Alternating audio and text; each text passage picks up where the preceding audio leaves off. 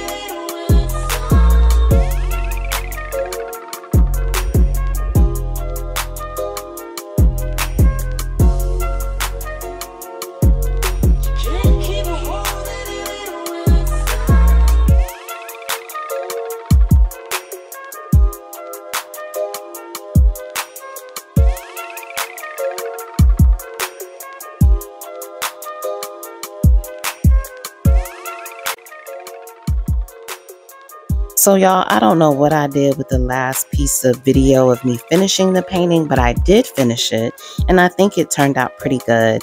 Here's the final painting, and I'm naming it, of course, Natasha.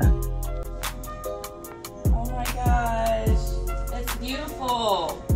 I'm so glad you like it. Which way you think you're gonna hang it?